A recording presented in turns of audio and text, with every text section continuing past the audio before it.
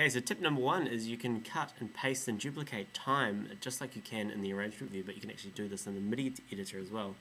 This is really, really good if you have some notes and you want to cut them, but you actually want to take the notes that follow it and bring them straight back to the point where you started cutting them. So by doing this, just to give you an example, I'm just going to select these notes here, and instead of cutting them, I'm going to cut time, and you'll notice that all the other notes snap back. Now I can pick anywhere in this arrangement and go edit paste time, and it'll kind of open up and give a gap for these new notes that I've just cut to be placed.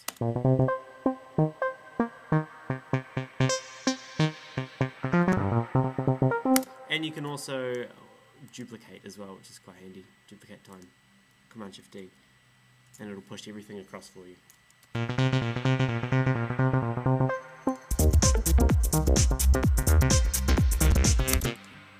Tip number 2 is a very, very, very simple and quick one. It's an effective way to speed up CPU power if you're really, really struggling with your set.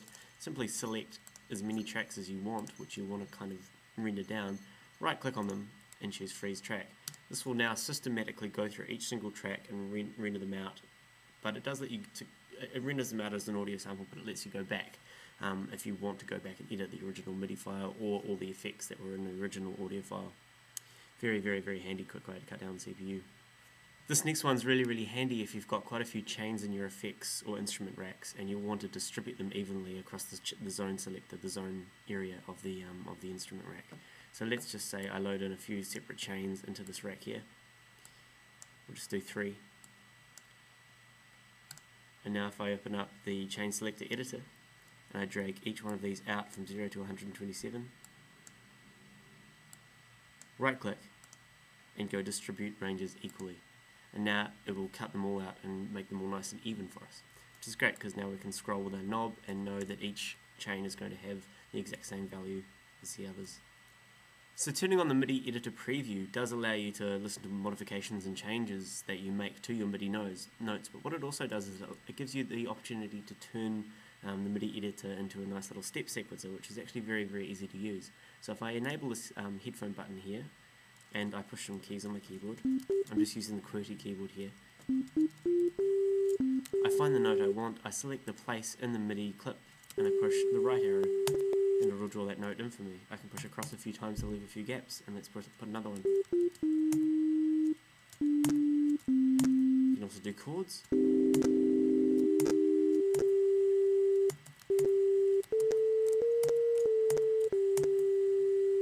Like that.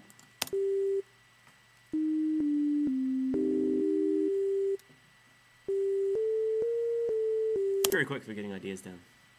Tip number 5 is if you select some notes in the MIDI editor, I'm just going to pick a selection here at random, and hold down the Command key, you can now draw a slope in the velocity area of the MIDI editor, which will change all the velocities depending on how you cut them, like so.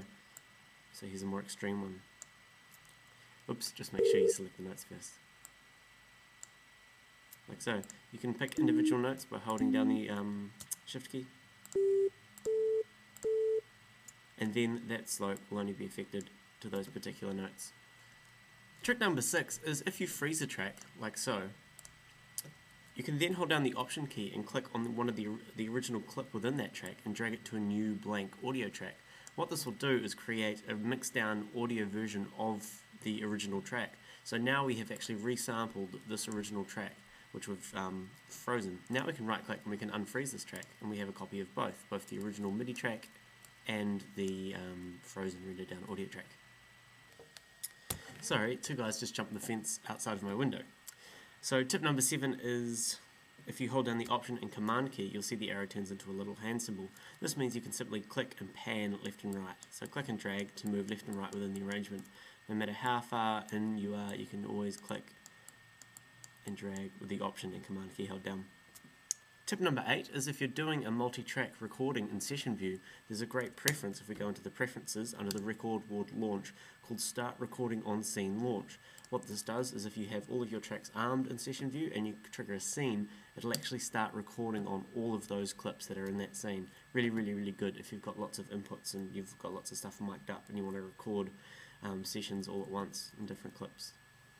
Tip number 9 is you don't actually have to group tracks that are next to each other. So we don't just have to group these 3 tracks or these 3 tracks. We can actually hold down the command key and click on each individual track that we want.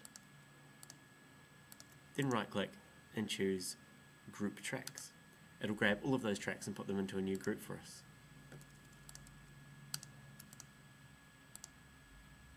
Easy. The final trick is a few little things pop up when you enter MIDI or key map mode, which you might have not realized. If you hold down Command M and go into MIDI map mode, or Command K to go into key mode, we can see that these buttons here pop up, and we also get a play button here. These mean that we can assign a key to move up through the scenes, down through the scenes, play the scenes. This one is for assigning to a scene number. So if we were to have a rotary encoder knob, we could use this and we could flick through the scenes by turning the knob. And down here, this turns into a play button, so if we assign that to Z. Now if we push, make sure your MIDI keyboard is turned off, your virtual keyboard. Now if we move up and down, we can move through the scenes, we can play a scene, or we can simply play a clip from one of the tracks by using the other key. That's it, tomcosm.com, there's heaps more.